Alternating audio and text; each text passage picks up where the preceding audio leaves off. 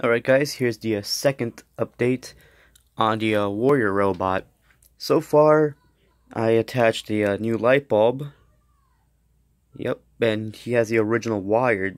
Apparently this one wire was actually connected to this wire. So I thought, and it was really long, and I thought something wasn't right until I saw that they were twisted together. But luckily this wasn't connected to the board, or else it would have shorted it out. But yeah, I got the wire soldered on.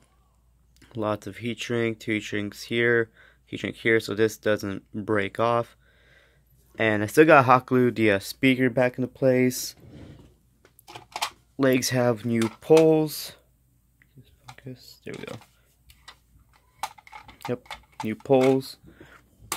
Oh, and one thing I kind of got mixed up is this has blue internals, but has the other plastic it has is red. You see, this one's like red. Actually, the other side's like a blue, so this one's like a mix.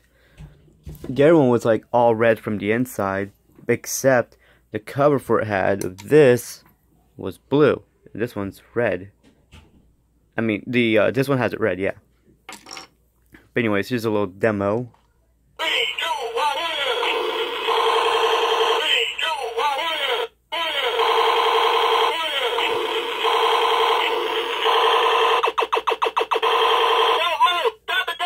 And for the helical gear, for the legs, it was starting to split, so I popped it off a bit, and I put some glue at the bottom so it won't slip at all.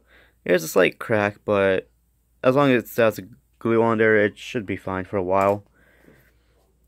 So yeah, mechanism, overall condition is fine. There's nothing wrong with it, so nothing needs to be changed. On this piece, I took the residue of the glue that AJ had used. I'm gonna actually apply some more crazy glue around it for some extra secure.